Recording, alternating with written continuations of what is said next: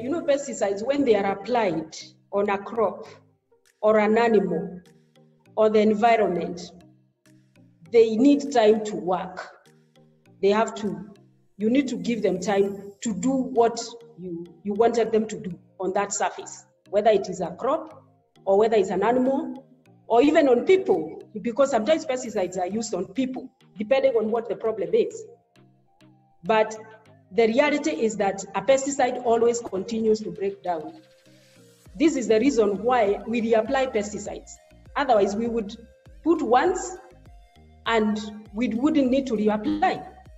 But just like other control measures that we have, the time that it takes is the time that the chemical is working.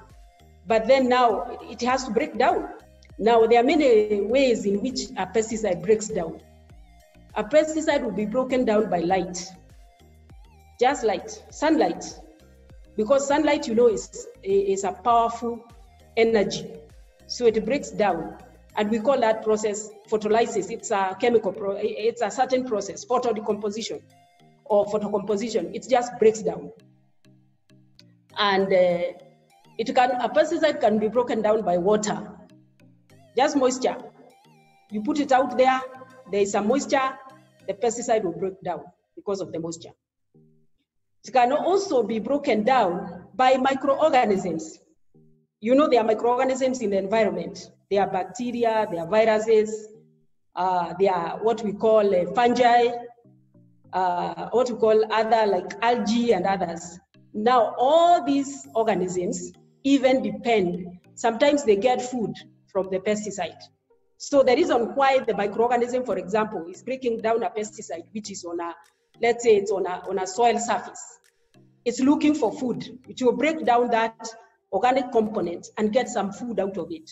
So they do that. The other way that pesticides will disappear or not be on the surface is because they can evaporate. They can evaporate. That is a process that is facilitated now by the air currents. You know, so and we call that polarization, like the air currents will carry the pesticide away from the surface. So that is a normal process. Pesticides are also metabolized by the plant. The plant itself will metabolize the pesticide. Like when you apply the pesticide, the plant is a powerful mechanism with enzymes also. So those enzymes can also break down the chemical.